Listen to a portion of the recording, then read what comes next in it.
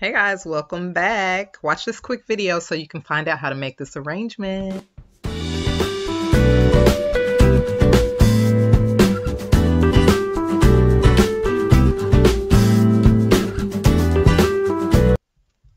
These are all of the ingredients you need.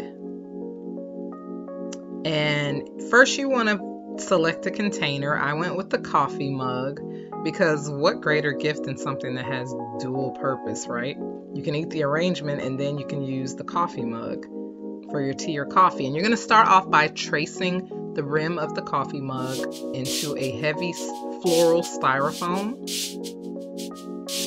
And then we're going to set that to the side. And then you take your cellophane and your tissue paper and you're going to layer it.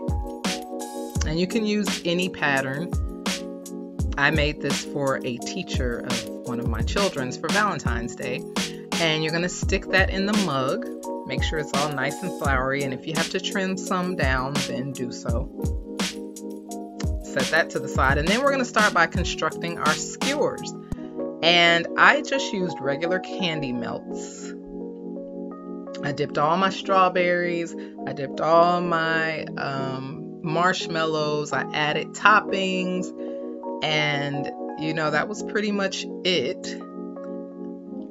And as you can see, I'm doing that here. And then I put them all in the refrigerator to chill for like 5 minutes, right?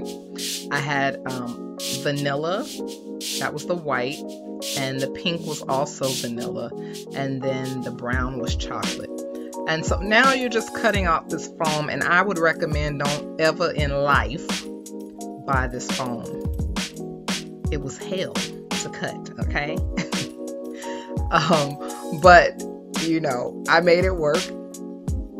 Look at that, Lord have mercy. So you just trim it down just a little bit more so that it fits securely into the coffee mug. Voila, like that. And then I'm gonna start constructing my skewers, guys. And you can do any, you know, variation you want. I ended up making about 8 skewers, and I put them in the mug at varying heights to make it kind of look like a floral bouquet.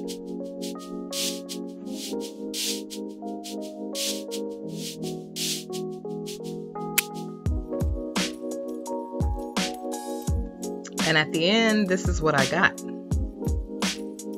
How cute was that, right? You guys can do this.